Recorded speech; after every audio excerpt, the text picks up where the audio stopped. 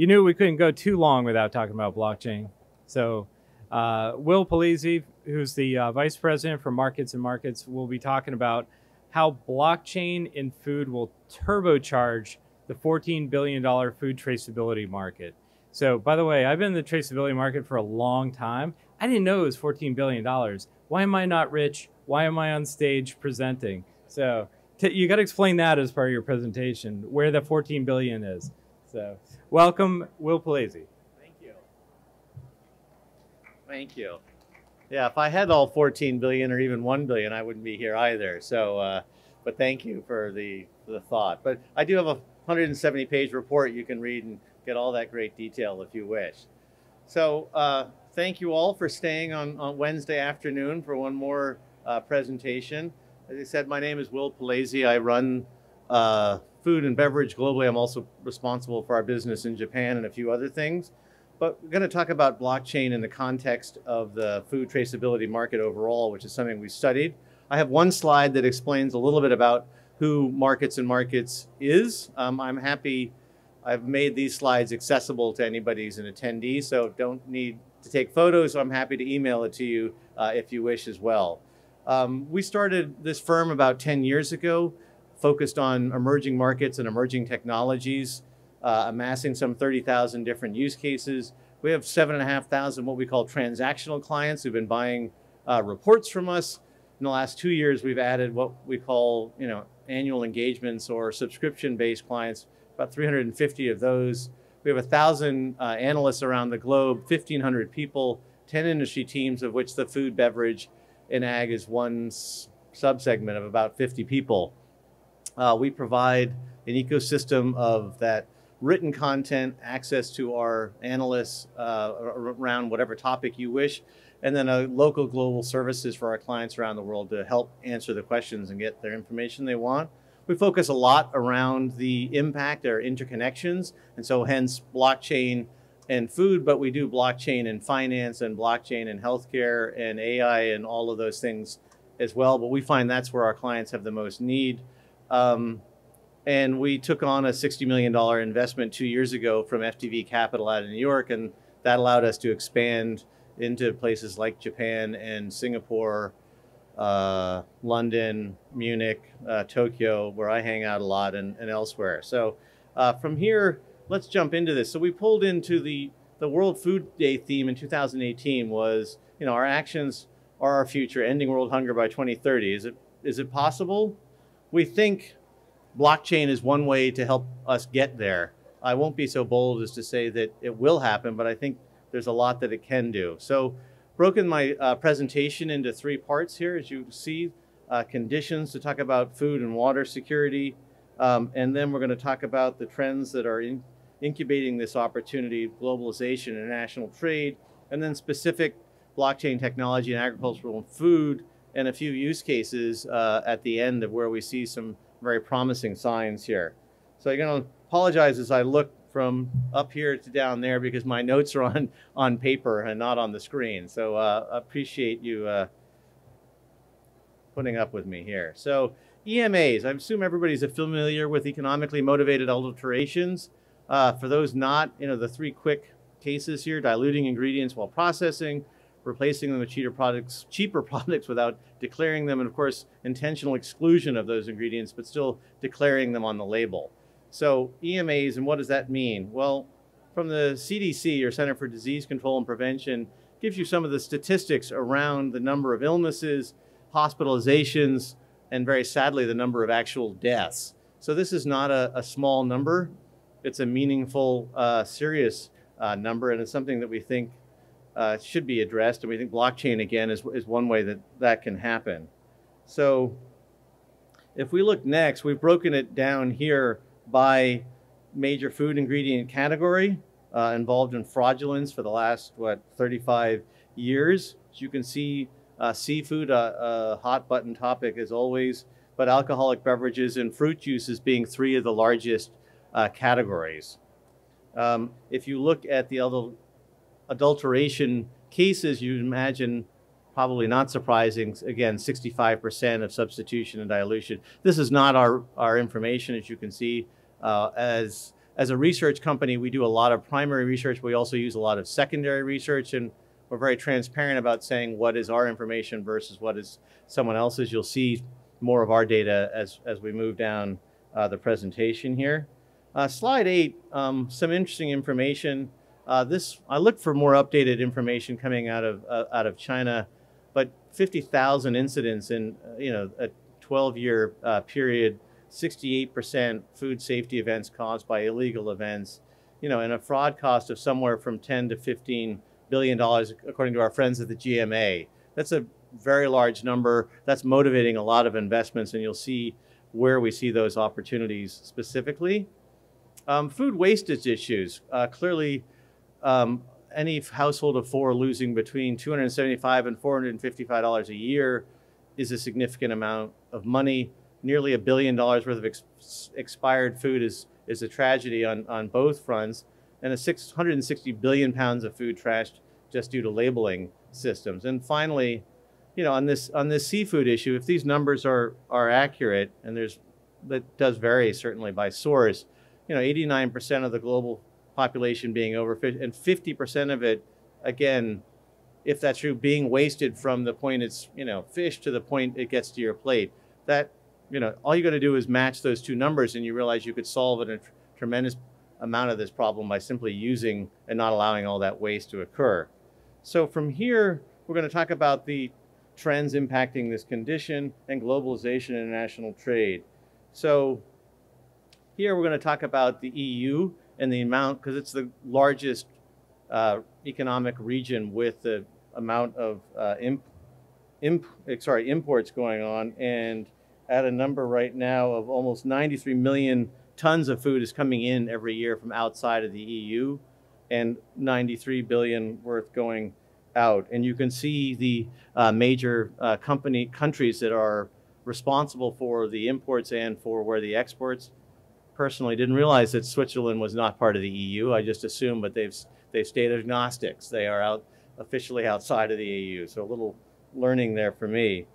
But why this is important is if you look at international trade, and we will use seafood, you can see the amount of frozen seafood being exported by country. You can see Russia at 10%, China at 11%, the Netherlands there, or not, Scandinavian countries, I think it's Denmark at 5%, and the US and elsewhere. Interestingly enough, the fastest frozen seafood exporters, Greenland tops the list there, but Denmark, Russia, and Mauritania are not doing too shabbily themselves. This again is growth rate year over year. So in terms of enablers, we're going to talk about food traceability systems. So that's an area that Markets and our food team has been covering for a number of years. We'll talk about what we see happening in the food coin ecosystem, which is an important front runner in this space. And then the general global IoT, Internet of Things, and food, beverage, and agriculture, specifically in blockchain, and who we think some of the market leaders are here.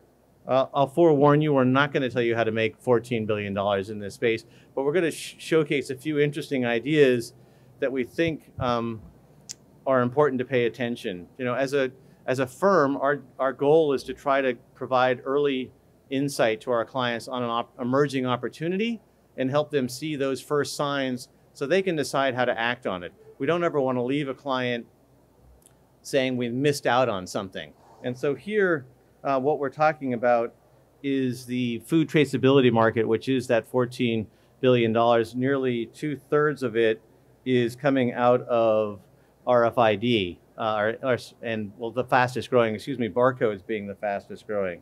Sorry, I've lost.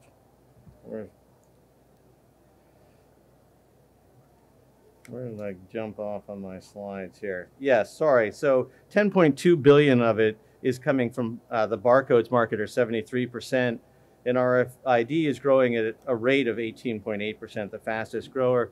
For those who I'm sure none are in this audience, this is how RFID is used in this. Function's not new, have been around for some while. There's a full report that backs this up. If someone has interest, I'd be happy to share more of it, but I was just trying to summarize a little bit here. So the food coin system, and I don't know, because I just arrived last night, if much of this information has been presented, but as an early leader in this blockchain in the food supply chain market, their goal is to eliminate high cost and wastage by connecting local farmers and consumers, business individuals, through their 1,000 ecosystem farms.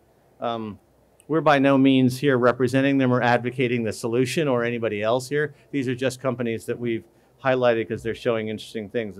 Over 4,000 registered users, 5 different continents, multiple countries, over 700 sellers in the US and Russia alone. Those are split equally, by the way. Fishcoin, and then we have what's going on with MFish, 550 mobile operators in 135 countries, and then FishTrax, which is the full chain of custody of prawns from aquaculture farms in Indonesia and East Java, sold and served into places like the Grand Hyatt in Singapore. So very specific examples. And what is interesting about this is I think they're trying to, bring the money back to the farmer or the grower. Something that we've seen is what is it now, 14.5 cents out of the dollar is the latest number, which is about down a cent of the total food dollars actually back to the farmer or the grower here. And we think, blockchain, as it's described, as the democratizer that helps those constituents actually gain a greater percentage of that dollar. And we think that's really one of the fundamental drivers behind this. This is current internet penetration rates, according to the Internet World Stats. IoT and food and beverage. So this is our term in IoT, and I do not have time to go in the definition, but you can see here that business is growing at 34.8%.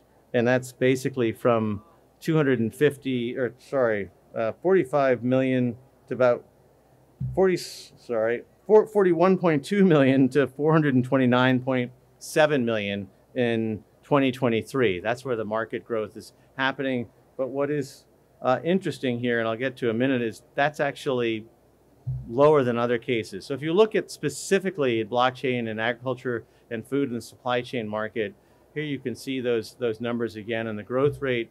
But we broke it down into the 4 industry applications. So payment and settlement, product traceability, tracking and visibility, smart contracts, and then finally governance, risk, and compliance management. So show of the only audience participation question, which of these 4 subsegments do you think is growing at the fastest rate? Anybody?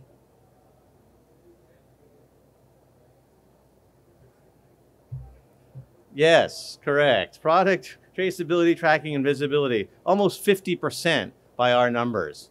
So that's massive. And I'll forewarn you, before we get to the end of this presentation and you guys hit me with a lot of questions, this team is 45 people. I have a subgroup that focuses very specifically on this. I will gladly try my best to answer your question, but I may have to defer to one of my researchers and get you a more comprehensive answer afterwards. And again, I'm happy to do that via email, but I cover a lot of topics in a lot of areas of the world and content. But so let's talk about blockchain specifically by region. So this is, again, all backed up by a complete research report we've done. Not surprisingly, North America being the largest, but growth is coming in Asia Pacific at a 53.1%. Growth and investment by lots and lots of companies. Cargill and Nestle are 2 of a multitude here. And of course, the major supply of commodities are coming out of Asia and Southeast Asia. And you've got suppliers that want to take care of the growers and the farmers in these areas because that's where the opportunity is. And it's easy to go after. So we'll talk about those in a minute here. So before that, one of the things I thought was interesting is looking at it by a stakeholder perspective. And as you would expect, food manufacturers and processors capture more than 50% of the blockchain market, followed by retailers and growers. I think the growers should be growing faster. I'm not sure we have an answer as to why that is, other than again, voting with the almighty dollar, yen, or pick your currency. But what is interesting is that the growth in online smart shoppers is going to, is driving a lot of this activity, which is why we talked about that internet penetration rate. And if you look at large versus small, medium enterprises, you can see they're also both growing at pretty dramatic rates as this technology is coming down, and we don't have time to talk about it today, in price and deployment costs, so that it is possible to do in very specific cases without massive investments. Because when you talk about looking to launch pilot cases and engage suppliers and retailers in this kind of activity, and growers, of course, if you can only propose massive investments, that limits the level of interest. So some of the market leaders here, courtesy of our friends Ag Funder and Louise and others there, you can see the numbers and the companies that are getting more and more investment here, going from 1 million up to 30 million. But what is interesting here, and this surprised me, and I don't like the way this graphic is represented, so let me try to explain. But the average deal size is basically only $3 million when you look at investment. It's not 6% is up at 25 million, but you've got 25% that's below 3 million, closer to 1 million. So this again is a very approachable and entryable market here in terms of investment. So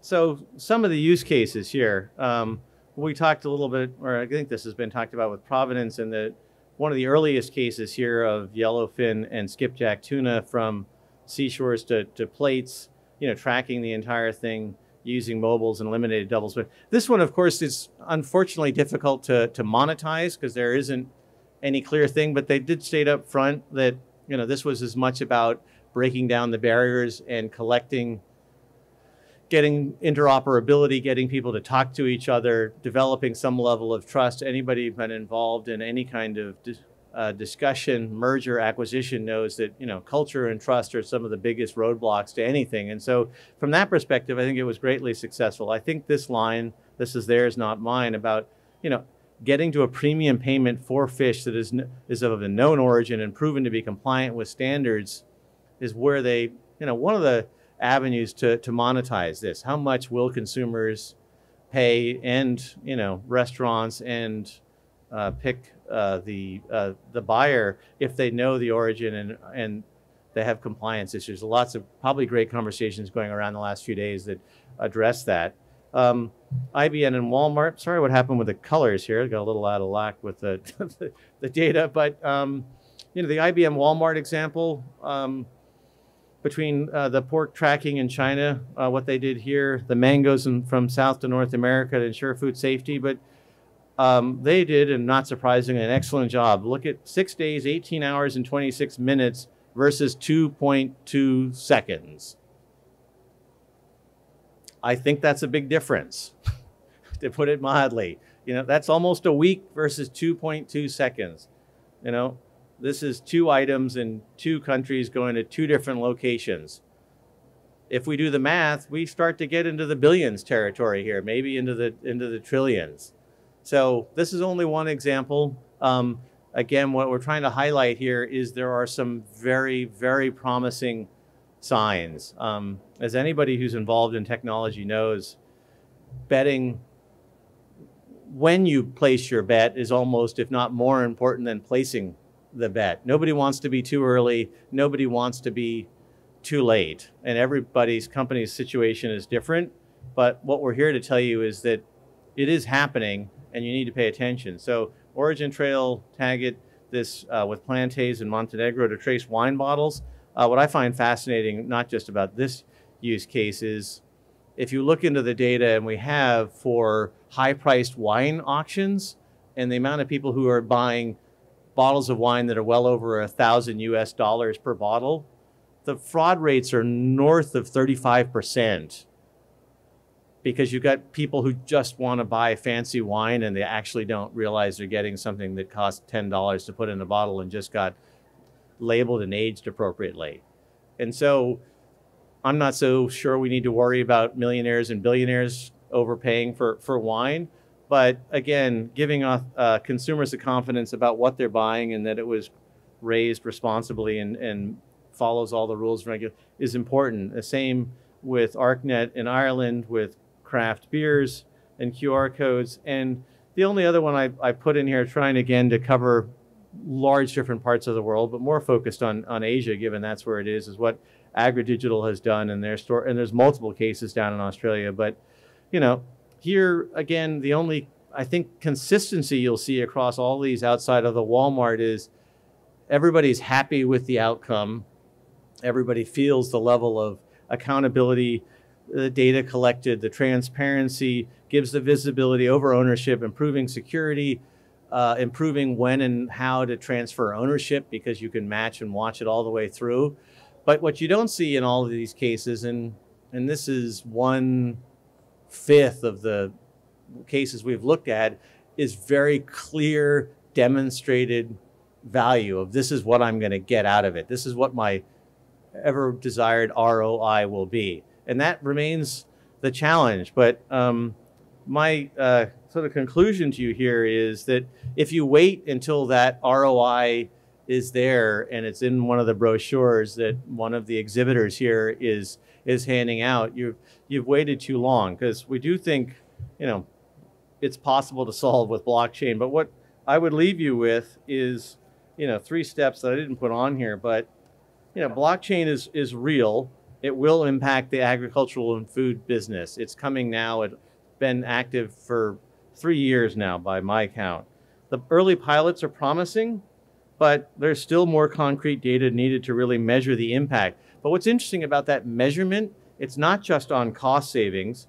It's not necessarily on food savings or shortage or, you know, waste and what's being supported. It's not just on resource saving to produce this. It's also on emission saving. There's so many different vectors and variables that you measure that all get monetized differently by the players in this space. So it's a little bit deceptive to just use the IBM, you know, to talk about man-hour saving. That's great, but there's a lot of very intangible costs that are hard to pay attention. So I would just leave you with this, you know, when are you going to start your pilot? When are you going to get on the bandwagon? Because I think, in our opinion, you're missing an opportunity here if you don't get involved. Wherever you sit on the value chain, now is time to be having the conversation. So I will gladly take a few questions here. Thank you for your time and attention.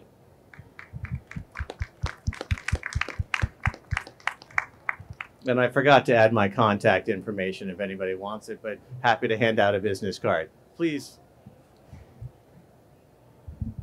So within the fishing industry, yes, is there an opportunity, do you think, for a branded type of blockchain so that there's a standardization, or is this by each individual company just setting up their own blockchain methods? Short answer is yes. We do think there is an opportunity here, and we think that's something that should be, and what should be followed and perhaps, you know, focused on. But what we've seen, and this is not limited to blockchain, but it's fairly consistent with most of these things, is that while standards are being created, there's also independent activities going on. And whenever we've advised clients to focus on just waiting for the standards, they tend to miss out on things. So I honestly think you need to do both, because it's going to happen, you know, in a viral format on its own without waiting for any standards, because the opportunity is too large. And thank you for the opening the door for a shameless plug, because the next presentation is the Global Dialogue on Seafood Traceability, which is all about standardization and interoperability. So regardless of which blockchain or solution you're on, using, you know, globally recognized standards, including GS1 standards and other standards, for interoperability between blockchains, between legacy systems. So that's coming up right after this. Perfect. Any other questions? So in your slide, you had that broke down the different segments of the food supply chain. Mm-hmm. So retailers, manufacturers, and growers. Yes. Do you also have data on which industry which parts of the food industry are investing? Yes, I do. I don't have it here handy, but I could certainly come back with that information. Yes. Yeah, because that was a question that came up earlier in the week. Is is who are the leaders? Like Yeah. which industries are out front and actually trying this out? So Sure. I was curious if you had that. Yeah, and one thing I would add on this data that I don't think I mentioned, although food and blockchain is at, under 50%, blockchain overall, we, are tracking close to 70%. So you could look at it from that industry perspective that food is lagging behind some of the others. What industries are the leaders then? I believe, I want to say fintech, but I honestly will stop myself and get the information. We have it in a report. I just don't have it off the top of my head. Sorry. We have it broken down by industry and subsegment. Does your research give any understanding of some of the limitations that blockchain needs to start to overcome to become entirely dominant in this traceability sector? Certainly, yes. We can. We're not just here to pump everything up. We're quite happy to share the uncertainties and the risks that go with this. So, happy to have a follow-up conversation with you and put you in touch with the people in my team who could answer that question better than I can. But yes, absolutely, it is not without risk. And I would say, from my perspective, and I've been watching this for years, it got overhyped. It's come back down a little bit, and now it's actually stabilizing and is on the right track of where it should be. But it did itself a disservice if it is a thing we can blame by getting on the cover of every magazine and newspaper article, and the expectations were no longer achievable by anybody.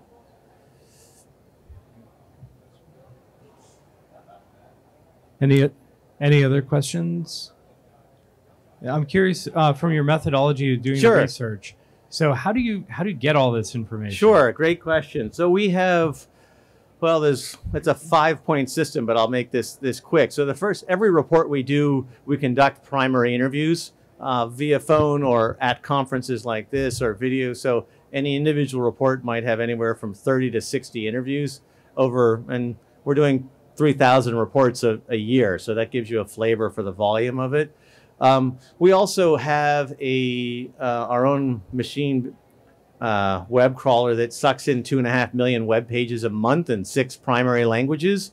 That is then curated by our research team that gets compared with it. We also paid and use other databases. We're more than happy to compare our numbers. We put on 30 of our own events a year, so we collect a lot of data points there. And then lastly, the most interesting thing is the 95,000 questions a year we get from our clients. And so we use that at a very high level and anonymized way to tell us what's going on. And the people that are involved in these businesses running these teams have been in industry. So, but we are very transparent, and anybody who ever has a question about the methodology or the way we got there, we will tell you. We don't use magic, we just use hard work.